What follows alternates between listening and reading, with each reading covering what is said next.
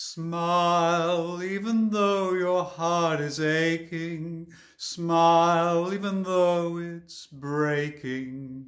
Although a tear may be ever so near, that's the time you must keep on trying. Smile, what's the use of crying? You'll find that life is still worthwhile if you just smile.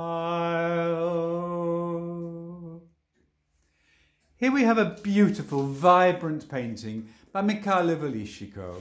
He's a Ukrainian artist. It's painted in Ukraine and is now in England, ready for the exhibition courtesy of Churchgates Accountants in Bury St Edmunds, Suffolk, England. The painting is 60 centimetres high by 40 centimetres wide.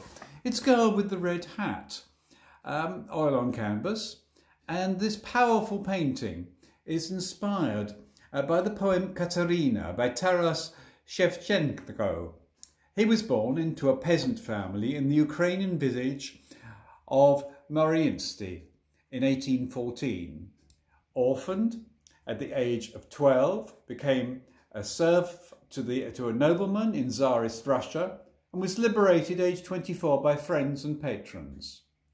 He wrote beautiful poems and made drawings of Ukrainian landscapes. In this poem, he describes Katerina as a dark brown maiden and advises her not to fall in love with Muscovite soldiers. Ukrainian defenders are now issued with a miniature camouflage copy of the Kovsbar, the poetry collection that defines his literary legacy. Do come and see her. She's very happy to meet you. She will be in Bury St Edmunds, and I look forward to meeting you as well. Michael won't be able to be with us, but he will be with us via video link. Smile.